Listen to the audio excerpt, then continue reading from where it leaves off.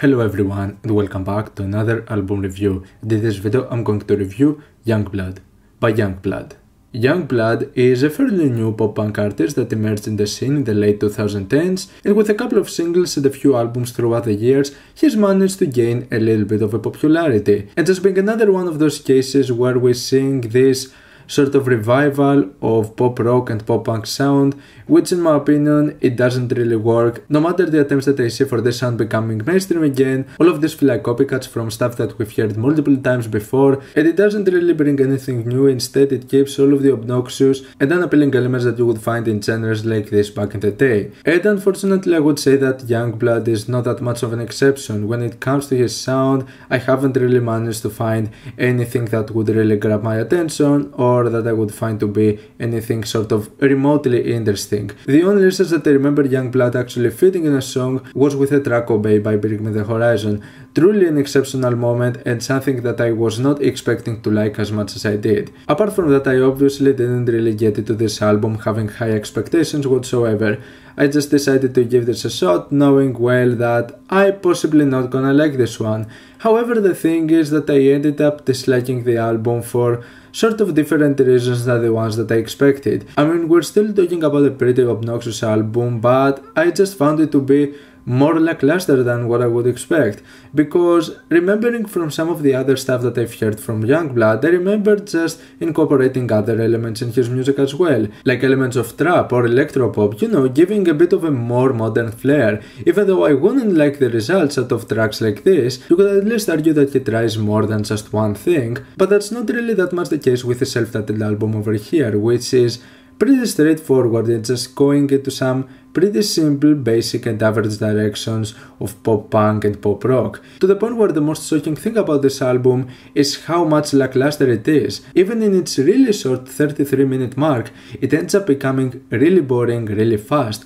without having that much more to provide. If you listen to a couple of songs, you basically got the gist of how the rest of the album is gonna sound like, and I believe that in this regard, it's actually kinda unfortunate, because I could actually say that some of the ideas over here are not really that bad. We're not talking about a project over here that is as reprehensible as the brand new Machine Gun Kelly album, but it really sucks that this album, even though I feel that it had the potential for something better, it goes for the bare minimum. We're talking about an album that plays it really safe over here. Like the very first track, for example, The Funeral, is not really all that bad. When it comes to like pop rock standards, it's a pretty basic song, but I believe it gets the job done. It is catchy, it has a nice chorus to it, it sounds okay, and I could argue that this is kind of the same case with the next track, Tissues, but the issue that I have is that Tissues sounds way too similar with The Funeral. There are actually very little things that make those tracks feel different, because when it comes to melodies and structures,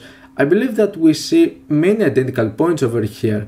And I'd say that the album kinda goes downhill from here. The track Memories with Willow is really bland. I think that Willow's verse sounds kinda obnoxious, and yeah, I don't really believe that there is anything all that much memorable with this song, or with the very next one, Cruel Kids, which is easily one of the most forgettable moments over here. Then we get something slightly different and with like more electronic elements with the track I Cry Too, but I'd say it's one of the worst moments over here due to its really bad auto-tune vocals, which are done in a way that I don't really see how it complements the song. It's like really short, the idea feels sort of unfinished, and the main thing is that I can't really see the purpose behind the song, even though it tries to be something slightly different in comparison to the rest of the album, sounding like it's repeating the same thing over and over again. This is a really weak experimentation with this track. And then for some reason we have a really smooth ballad with the track Sweet Heroine, which really doesn't develop to anything all that interesting at all. I never really liked tracks like this, and yeah, this one also sounds really bland and unengaging. And the thing is that I'd say that Sweet Heroine possibly has some of the most interesting vocal inflections out of the entire album, so it sucks that they're used for such a mellow and uninteresting track like this.